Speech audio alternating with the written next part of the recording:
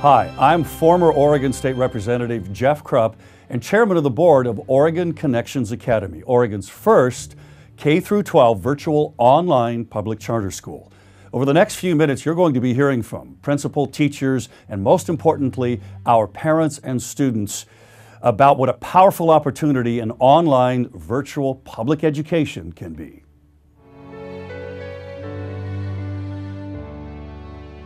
To provide a class which studies whole literature, the way they're doing for the gifted students at OrCA, is just a tremendous gift. It's wonderful. She's able to meet once a week with a group of other students who are similar in ability, and they're able to talk about literature at a high school or even college level.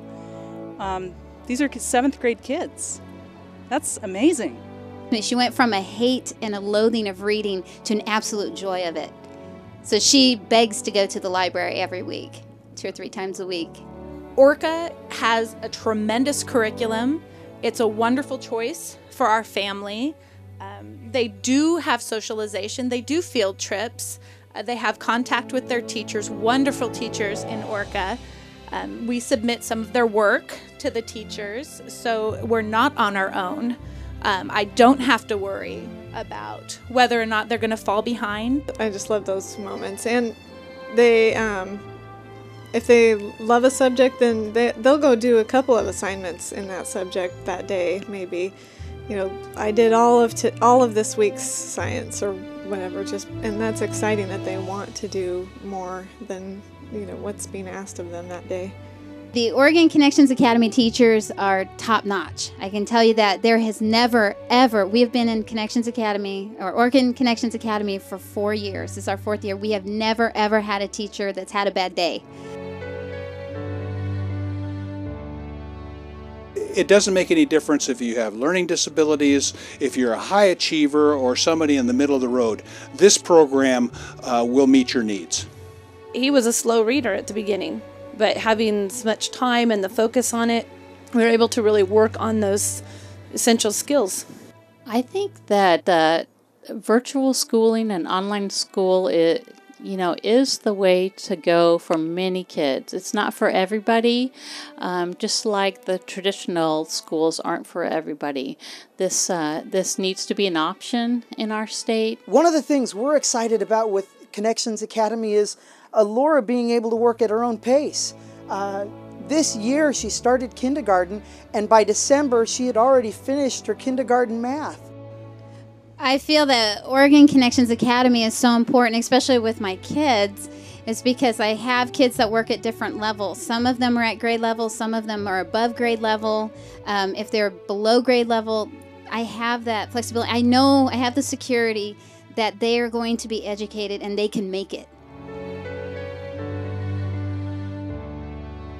We have, I think, the best highly qualified teachers in the state of Oregon, and maybe in the great Northwest, that are willing and able and qualified to work with children of all learning abilities. Like this past week, I had a science project that I wasn't quite sure what I had to do, so I went to his live lesson, and he was able to explain it step by step for me, right then and there.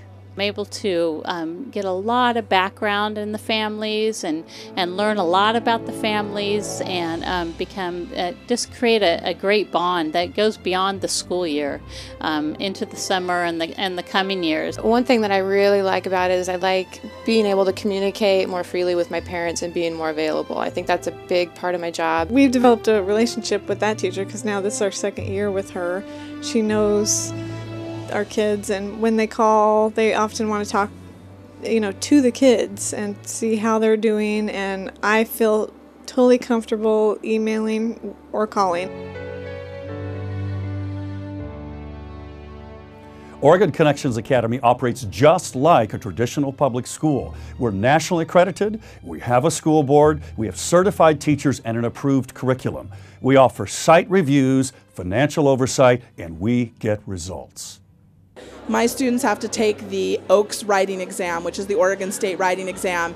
And last year, we had approximately an 82-83% pass rate for the state writing exam, which is off the charts fabulous.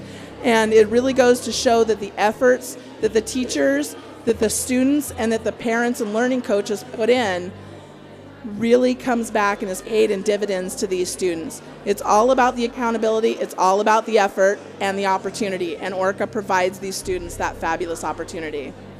Any student that's in Oregon Connections Academy, you know that they're getting what they need. They fulfill state standards, the guidelines are there, the rubrics are there, and the teachers are there, and they'll remind you. They're not going to let you fall behind. We liked that OrCA has accountability.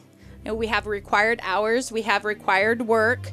It's a top-notch curriculum, but it is a public school.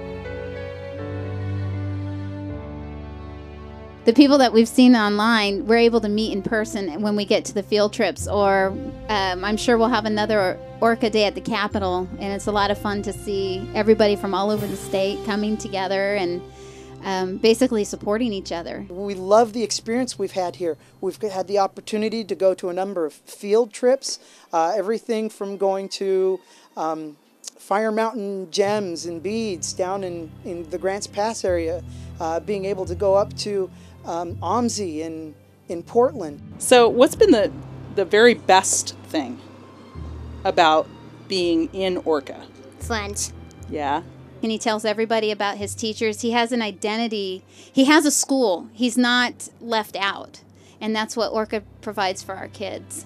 It's just a community of belonging. I like school also because you can see your friends and it's, well, fun.